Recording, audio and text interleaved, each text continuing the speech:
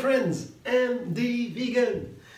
I make a juice fasting day today, like once a week in the average. To be precise, it's more rhythmatized by the moon. Yeah, the moon has a certain influence on us, on the elements, on planet Earth. We see it at the tides, when the moon comes and goes, the water comes and goes, and it's all about the water. Fasting is also about the water, because the balancing the water element makes it easier to use it to cleanse our body inside. And that's a very easy understanding of a whole complex thing.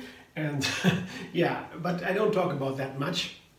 What's so important is more yoga science, yoga knowledge. Yeah. They have another way of talking about science than the modern sciences are. It's more holistic.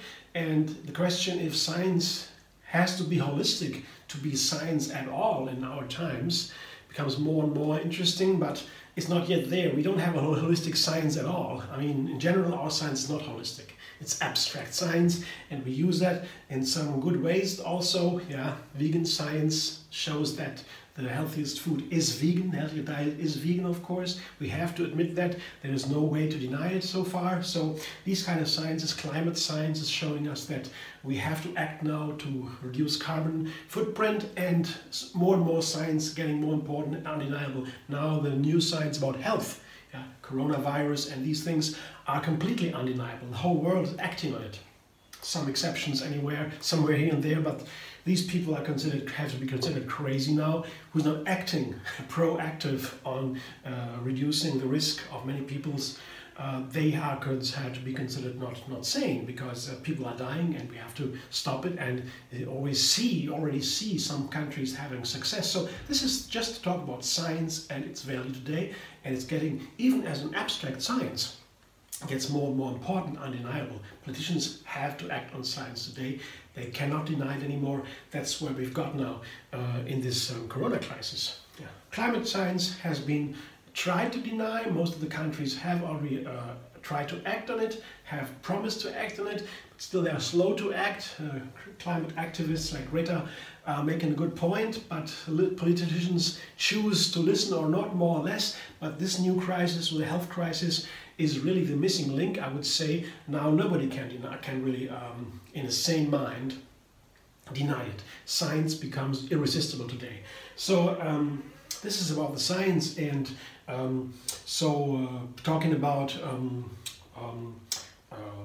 the water element, cleansing, and the moon, and so is not considered scientific in our times. It's more yoga knowledge, yeah. But there is something to it, and we have more anecdotal science about it, not really science. But you can try it for yourself. I think the main point is that food can be detoxifying. Yeah. We can detox our bodies with food and with diet. This also has been proven already by science. Some years ago, science said no, it cannot be, it's a hoax. But by now we have some scientific evidence, at least, that there is food that can detox the body. Solid science. Greens, broccoli, for example, is an outstanding example. There's good science about it, how food can detox the body. But also here with the juices, if I do my regular juice cleansing every week, it is something that helps me to detox, and I can feel it. Though I don't know how far the science went so far, proving that, but I'm a big fan of doing my juice fasting. It's very, very impressive how it works, and it's very gentle. That means I can do it without to suffer, and that's very important. There, the Yoga science, Yoga knowledge, Yoga is an art and a science, comes into play, because we know in Yoga the flow means that you feel great. It's a non-violent lifestyle, based on a non-violent lifestyle. The flow, living in the flow, is going with the flow. That means going non-violently, doing everything, thinking, acting, speaking without violence, in a positive way. Very important. And this cleansing too, this fasting, this gentle juice fasting, is called a gentle because it is non-violent. So if I feel a strain or pressure on something that is unpleasant, I stop, I reduce. Doing it once a week with the healthy and delicious juices is a delight, and it's by no way it should be a stress on the mind or the body. So if you feel a little bit more attention, you reduce it, you just eat a little bit or have a smoothie or so, something more caloric. So the fasting and the cleansing is slowed down. Sometimes it's important to slow down a little bit, otherwise it gets too much and then the whole effect doesn't work anymore. The cleansing has to be in balance, yeah? Have to be in balance all the time, inside and outside. That's yoga. Yoga is balance. Yeah. So, and health also. Yeah, so now I make a very simple juice today. I just wanted to make it for some time. I didn't do that. It's very simple, just pear juice. Basically pear juice. Here I have some pears here. They are ripe, have to be used. And today is the time, the day I will use it. Cut them into blender-sized pieces, or juicer-sized pieces, together with a little bit of lemon, half a lemon only, not too much, just to keep the pear juice from getting brown, and some ginger to add some fire. Ginger is very nice with sweet flavors. Pear is very sweet, and the ginger is perfect with that. Sweet and fire is perfect together. Yeah. So I will juice it now, come back in a moment and tell you what it tastes like. And I'll tell you a little bit more about the pear itself in a moment.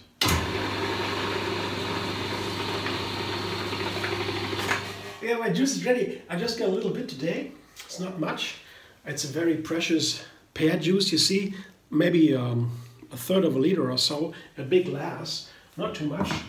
But anyway, I mean, it's just a little bit of pear juice and it's delicious. It's very healthy. Pears, for example, they have the same amount of nutrients and calories of an apple. So pears and apples are pretty much the same scientifically, you know, but there's one difference because the pears have something the apple cannot do.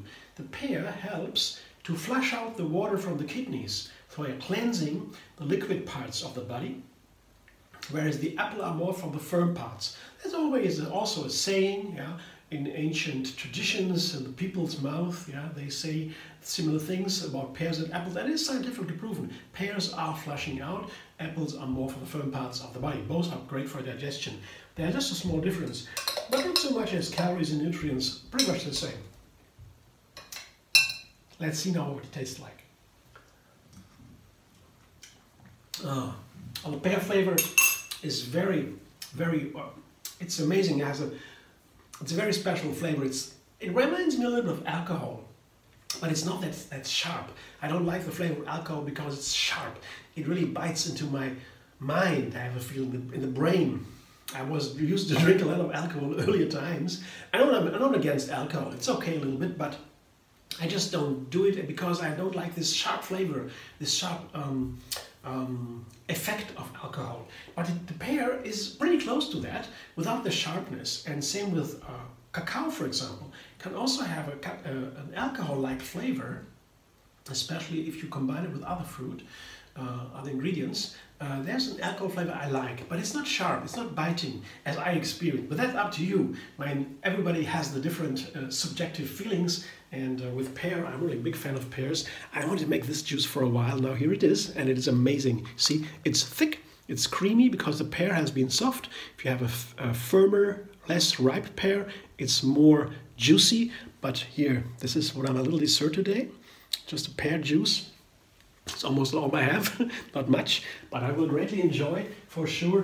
And if you have more pears, make more pear juice. It's amazing. It's high in sugar, of course, but this is a kind of sugar on a fasting day. It gives you energy. On a not fasting day, when you eat food, regular meals, you should also incorporate the whole fruit. The juices are something for fasting or a quick meal, a quick juice in between, a quick snack or so, refreshing, a push of energy. But the main calories should always be from whole food and plants, so that the digestive tract can work. The bacteria in the intestines have a good food too. And the fiber, yeah, this is not in the juice. The fiber from whole food is the best food for the bacteria. And we have to care for our little friends here too. They do an amazing job for our intestines, for our immune system. 70% of the immune system is in the intestines, so we need to feed these guys good. And if they are happy with the good food, they're doing a great job. Otherwise, they turn against us. That's not so good. The bad food turns against us. Not so good. But Juices are for when the digestion rests. The intestines can rest, they don't have to work, they don't have to digest. And energy from the juice goes direct in the bloodstream, and that's good for a certain time. You know, if you do longer fasting or more radical forms of fasting without juices, you might better see a doctor. It is recommended because there are always issues reported, so you can't be sure if you are really good with it. Usually not a big a problem, they say, with fasting for a certain time, but to make sure, I just read studies about it, they say to be sure, consult doctor when you're fasting. But the gentle juice fasting, just for a day with fresh juices, even homemade, you don't need to see doctor for a day or so. There's no problem. That's why I like it, and everybody can do it. It's so effective. So yeah, it's gentle. It's gentle, and it's in the flow, and it's non-violent, and it's the best thing you can do. After going vegan, after doing your daily tree yoga practice, of course. Thanks for watching. I hope you enjoy. If so, like my video, subscribe MD Vegan on YouTube. Have another recipe every single day. Once a week, you'll find a juice recipe on Tree Yoga Moon Fasting on Facebook. There's a small fasting page with not too many people, but I posted a new juice recipe every week there. The moon calendar is there for the best fasting days if you wanted that, but otherwise once a week, a regular rhythm fasting, gentle juice fasting of course, is recommended because it builds over time. Yeah, I've been there for many years now. The best way of fasting I know so far. It's so pleasant, so wonderful. The body can easily adapt, and that rhythm of making a break once a week, that is really cool. I'm so looking forward to it. Yeah, it gives me a lot of pleasure and self-inquiry. Yeah, I see things I didn't see before. I forgot. Yeah, and so many things. So you can go there also, and all of my other recipes I always post on Facebook, Instagram, Pinterest, and Twitter. Find me there. Find me everywhere. MD Vegan. See you soon.